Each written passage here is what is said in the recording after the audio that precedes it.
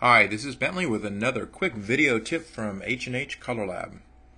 Today's tip is part 3 in a series on using custom shapes and styles to place a watermark on your image. Let's get started. So today we're going to write a Photoshop action to place our logo on our image. We're going to use the custom shape and style that we've created in the first two movies as our logo to place on here, and today we're going to start by writing the action. Writing and recording actions are fairly simple as long as you know the steps that you want to take place. As you can see on my screen right now, I have my actions palette available along with my layers palette. If you don't see your actions palette, you can come in Photoshop under Window and just check next to actions, and that'll make that active. Once you've created the action set, you can create your first action. And we'll do that by clicking on the new action icon, which looks like a new layer or a new page icon. And we'll call this action for vertical. Once I have the action named, I can start recording the action, and I'll just press record. Now, I've already done some pre-planning on this action, and there's a couple things that I know about, and so I'm going to pass those tips on to you. First off, when I'm running this action, I need to do it on images that are all the same aspect ratio. So in this example, I have pre-cropped all my images to 4:5.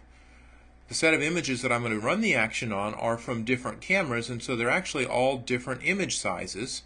They have different pixel dimensions, so I need to get them all to the same size. So the first thing that I'm going to do is run a File, Automate, Fit Image command.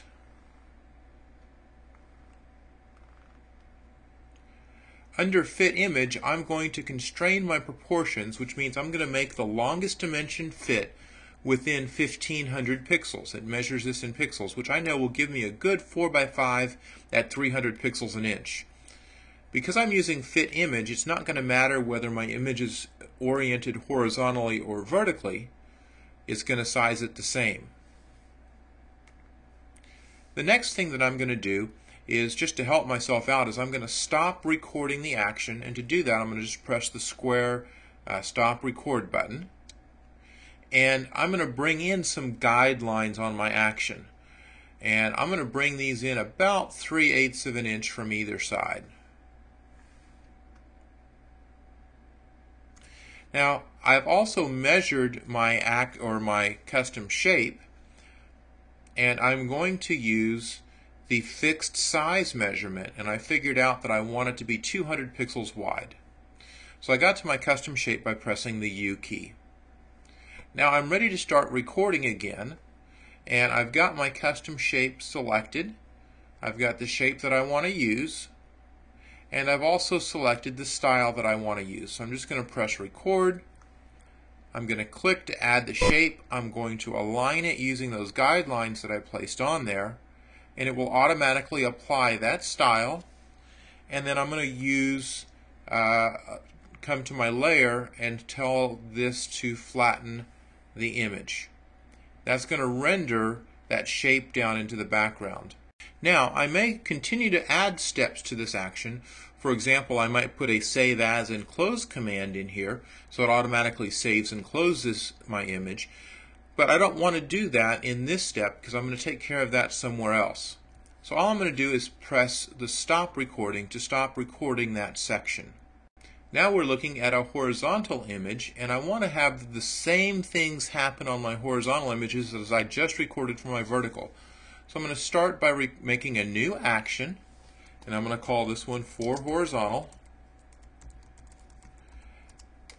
I'm going to go through the same steps that I did before. I'm going to go File, Automate, Fit Image, set that to the 1500 pixels. I'm going to stop recording, bring in my guidelines once again at approximately 3/8 of an inch in from the left and the right side and from the bottom. I'll start recording again, press the U to go to my custom shape, verify that I have the right shape, the right style, place that down in that bottom corner again, and then flatten my image one more time. Stop recording, and now I have an action that's going to run on vertical images and on horizontal images, and place my logo down in that bottom right hand corner just like that. Okay, I now have two images open, one that's horizontal and one that's vertical. And we'll run the action on each of these so you can see how quickly this will take place. I've started by selecting my vertical image, and I'm going to run that action just by pressing play. So as it'll go through, do the resize, place the logo on there and flatten it down. We can see that's happened here. I'm now going to select the vertical or the horizontal image, and I'll run the horizontal action as well. So if we zoom up on both of those, there's the logo on the horizontal,